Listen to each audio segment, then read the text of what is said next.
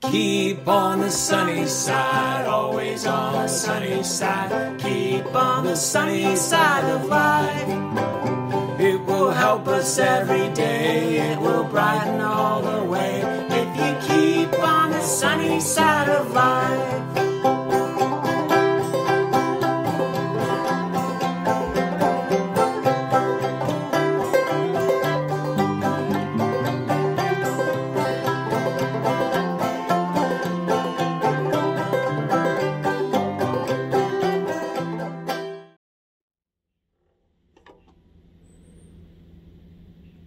Hi, this is Joe Martin. It's good to be back and get to talk to you. I'm sorry I've missed out on seeing you for a little bit, or at least you seeing me for a little bit. I've been on a break, did some traveling, did a lot of firewood and canning and other things that needed to be done. My garage got cleaned out. So you can see the sun's a little bit different angle. The seasons are changing. I was thinking about this old 4-string banjo.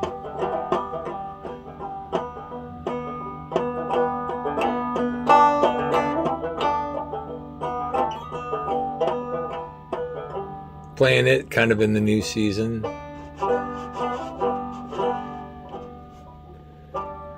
To everything turn, turn, turn. There is a season, turn, turn, turn, and a time for every purpose under heaven. To everything, turn, turn, turn. There is a season, turn, turn, turn, and a time for every purpose under heaven. It's so true out of Ecclesiastes chapter 3. I remember talking about this passage when we were in the beginning parts of the COVID difficulty. And I want to talk to you about seasons since we're in that point. Ecclesiastes 3:1 says there is a time for everything and a season for every activity under heaven. A time to be born and a time to die, a time to plant and a time to uproot, a time to kill and a time to heal, a time to tear down and a time to build, a time to weep and a time to laugh, a time to mourn and a time to dance. There is a time to scatter stones and a time to gather them, a time to embrace and a time to refrain, a time to search and a time to give up, and a time to search and a time to give up, a time to keep and a time to throw away, and a time to tear and a time to mend, a time to be silent and a time to speak, a time to love and a time to hate, a time for war and a time for peace. Seasons just mean change. They're the reality that we live with, that no matter where you live, there's those shifts in the seasons and the currents in life and in creation. Seasons can stretch us. They can push us a little bit. The seasons passing, sometimes when I see these beautiful days, it's so perfect and clear and everything's coming to fruition, it can bring a little bit of sadness. I remember a poem from a long time ago by Robert Frost. It goes like this. It says, Nature's first green is gold, her hardest hue to hold. Her early leaves a flower, but only so an hour. Then leaf subsides to leaf, so Eden sank to grief. So dawn goes down today, nothing gold can stay. That idea that nothing golden lasts, the beauty, those things, there's going to be change, there's going to be a shift. Sometimes you want to just stop, don't you? You just want to freeze frame where you are because it's so great. But life doesn't work like that. Life has to be lived, not frozen. You know, even the most beautiful seasons will pass and change. You know, you may be in we are in a new season in the creation and the world and the calendar. It's so beautiful out here in the cabin in the woods. You may be in a season in your life.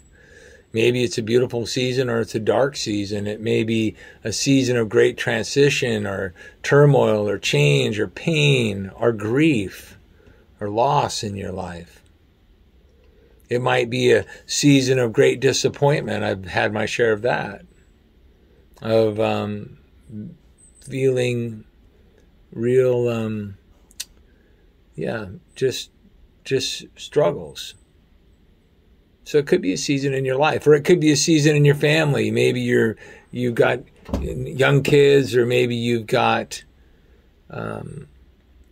maybe your kids are grown and they've moved out, or maybe you've got teenagers, or maybe you're at a season where your family has shifted and people have moved into different places, or maybe you've moved away.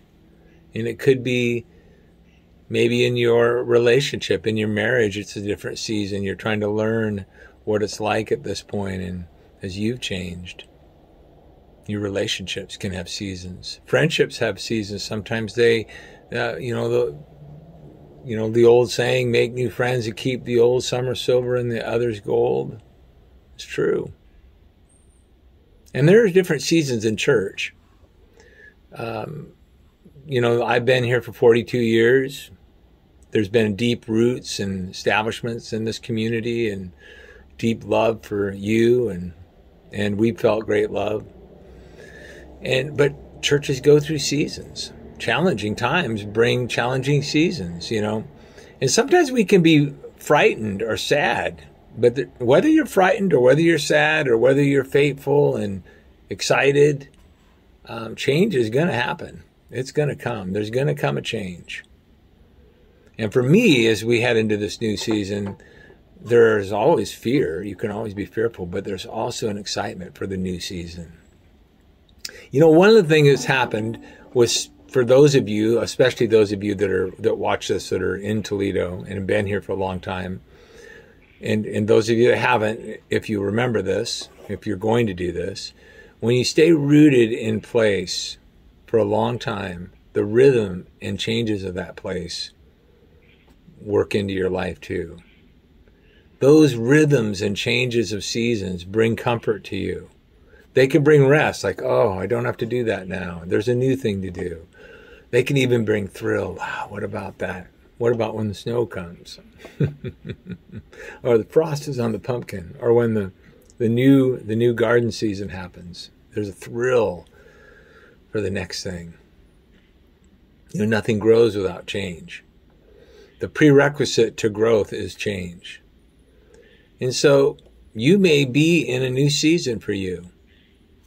This, as I said, it might be something new. It's something uncertain for you. And I'm going to tell you, as a church, we're in a very new season.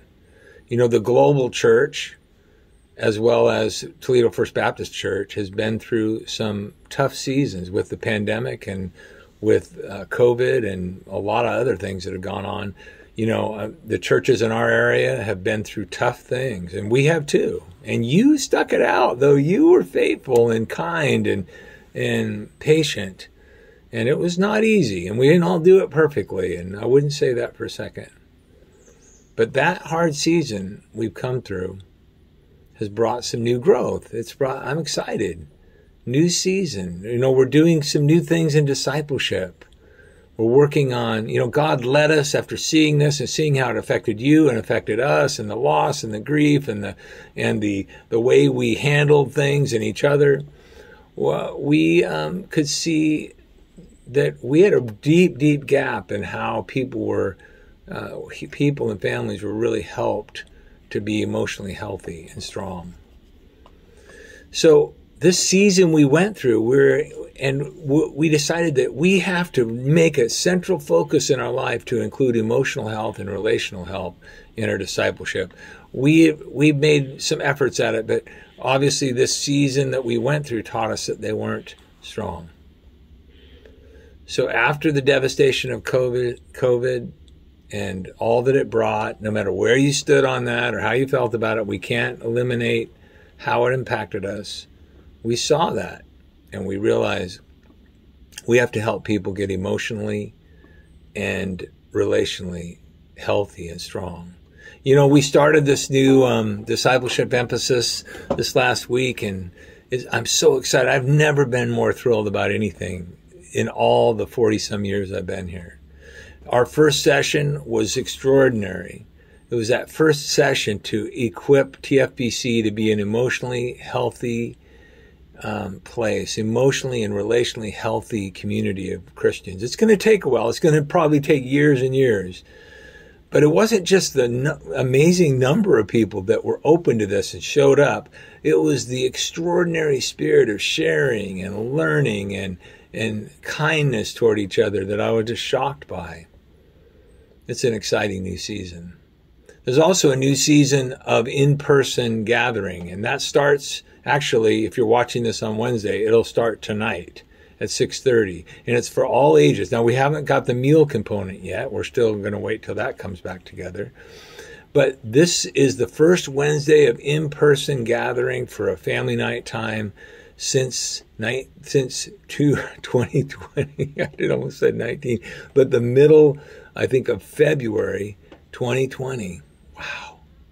So now, if you're interested, I'm doing a group on Wednesday night. There's ladies groups, there's other groups.